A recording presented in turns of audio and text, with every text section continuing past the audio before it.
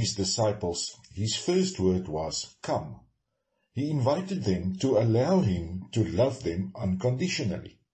In the second column, he invited them into an intimate, personal relationship with himself. In the third column, he said that he wanted to change them.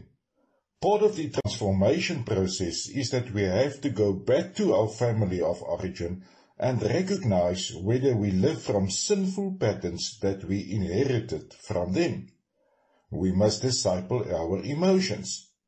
In the fourth column, the automatic result then is a transformed person whose life attracts people to Jesus. Another change he wants to bring in us in column 3 is that he wants us to forgive unconditionally. There is so much unforgiveness in the world. Once, a father advertised in a Spanish newspaper, "Pablo de Silva, this is your father. Please meet me Wednesday at 3 p.m. at the railway station in Madrid. I want to reconcile with you." When he got there were 20 Pablo de Silvas waiting for their fathers. Some truths about forgiveness. There is nothing that cannot be forgiven. Nothing is too big to be forgiven. No one, never mind what they did, is undeserving of forgiveness. All of us has experienced wrongs done to us. There are times that each one of us needs to forgive someone else. None of us is perfect. There are times that each one of us needs to be forgiven for something we did to them. Forgiveness is the journey towards healing. We heal the world bit by bit by healing the broken parts. Every time we harm or are harmed, it has a dramatic impact on the world around us. Forgiveness is how we bring peace to ourselves and the world. Why do we forgive? We forgive others because we have been forgiven a multitude of sins and wrongdoings by Jesus. Forgiving means that I freely pass on what was given to me. As disciples of the forgiver, we want to imitate his values and lifestyle. We want to grow into his character. And one of his core characteristics is his limitless forgiveness. Discipleship means repeating his life, including to forgive. Jesus commanded us to forgive. Discipleship asks obedience. We cannot follow Jesus and escape this. Forgiveness is a gift given to myself. It is not weakness. It requires courage and strength. Forgiveness is in our self-interest. When we forgive, we decide to take back our own fate and feelings. We become our own liberators.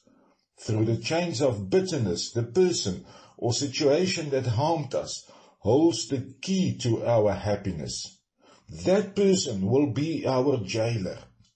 The strings that we attach to the gift of unforgiveness become the chains that bind us to the person that harmed us.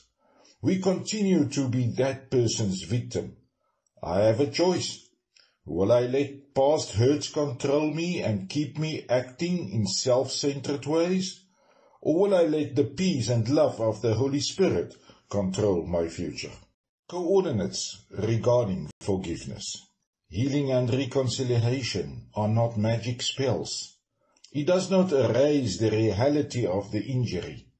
Jesus prayed for betrayers. He offered forgiveness, but he still had the wounds and the scars when he appeared to his disciples. He could heal leprosy and heal others, but he chose not to erase the evidence. If we want real forgiveness and real healing, we must face the real injury. The cycle of forgiveness is activated and completed only in truth and honesty. It does not deny, ignore, or excuse what another has done, but it acknowledges the hurt, the pain, and the sin, and chooses, in the light of all, to extend mercy anyway, just as God has shown mercy to us. Forgiveness is not carrying our suffering in silence. I may not forget, but I do forgive. I am in pain and grief. I am sad. I am betrayed. I am angry this has been done to me. Forgiveness is not holy amnesia which erases the past. Instead, it is the experience of healing that draws the poison out. You may recall the hurt, but you will not relive the pain. Forgiveness has drawn out the sting. Forgiveness is not to pretend things are anything other than they are, but we take a leap of faith in forgiving. We do not deny that we are always vulnerable to being hurt again, but we leap anyway. If we feel compelled to restore our dignity by rejecting our pain and denying our grief, this rejection closes the process.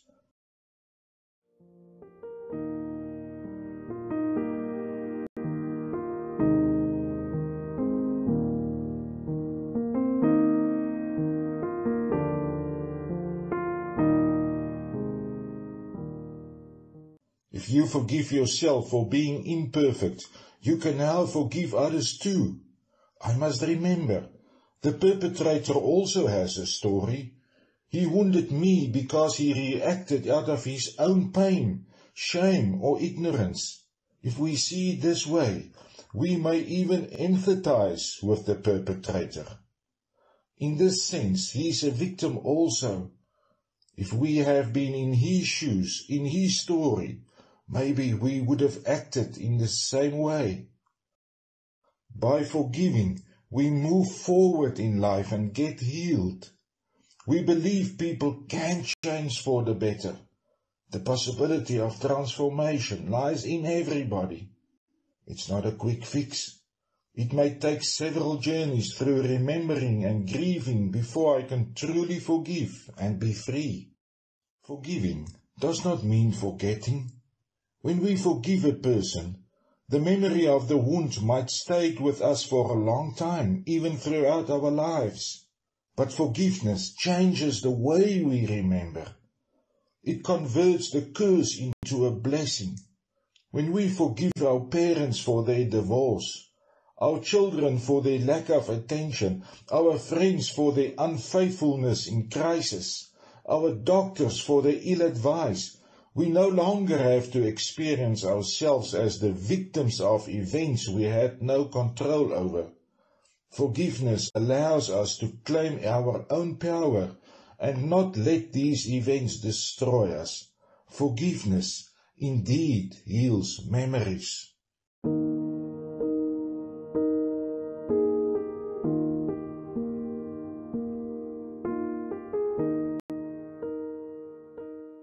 Forgiveness is a process of letting go. In order to be able to forgive, I have to give up the right to revenge. As long as I reserve a right to take revenge, it is impossible to forgive. Gandhi said, "An eye for an eye makes the whole world blind." It is not true that the pain will go away if we hurt those who hurt us. My expectations of an apology. This apology might never come. If I wait for it, I shall never forgive. Reconciliation involves two parties. Forgiveness involves only one party. The victim of my anger or bitterness may not even know about it. My expectations that the person will understand the pain that they caused. They might, for several reasons, never have an idea of what their actions did to me.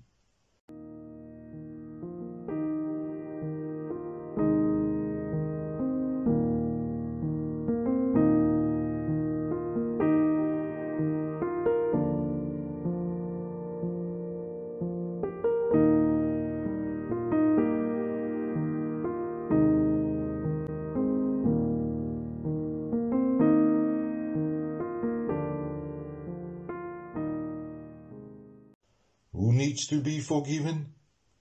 I need to forgive myself for mistakes I made, sin I committed, or wrong decisions that I took, which caused me pain. Political or other systems that caused me not to reach my full potential or stole my opportunities. Very often it is the significant others who cause the most damage in our lives. Peter denied that he knows Jesus. Judas betrayed Jesus. His mother and brothers did not understand him. God, whom I keep accountable for things that happened in my life. God does not cause everything. I cannot keep God responsible for what people did to me. The church for causing me pain. Forgiveness and love. God's love is unlimited. Our love is not. We cannot blame people for offering us limited expressions of unlimited love. It means continually I must be willing to forgive the other person for not fulfilling all my needs and desires. It says, I know you love me. You don't have to love me unconditionally. Only God does that. I too must ask for forgiveness for not being able to fulfill other people's total needs, for no human being can do that. Henry Nouwen says, we sometimes grab onto people and expect from them affection and affirmation and love that they cannot give. If we want other people to give us something that only God can give us all the time, we are guilty of idolatry. We become demanding and manipulative. We have to forgive people for not giving us the level of love and acceptance that we all crave for. Forgive parents, friends, the church, for they did the best they could, but maybe not what was needed. How do we know that painful memories are healed? The ability to reconcile with others. When I can break down the walls around my heart, when I don't play the blame game anymore, when I encounter the perpetrator, I don't keep his sin against him anymore. The ability to reach out and love. Unforgiveness is to imprison ourselves. I cannot give or receive love. Relationships are healed. The ability to bless others. Jesus taught us to pray. Our Father in heaven, reveal who you are. Set the world right. Do what's best, as above, so below. Keep us alive with 3 square meals. Keep us forgiven with you and forgiving others. Keep us safe from ourselves and the devil. You're in charge. You can do anything you want. You're a blazing beauty. Yes, yes, yes. In prayer, there's a connection between what God does and what you do. You can't get forgiveness from God, for instance, without also forgiving others. If you refuse to do your part, you cut yourself off from God's part.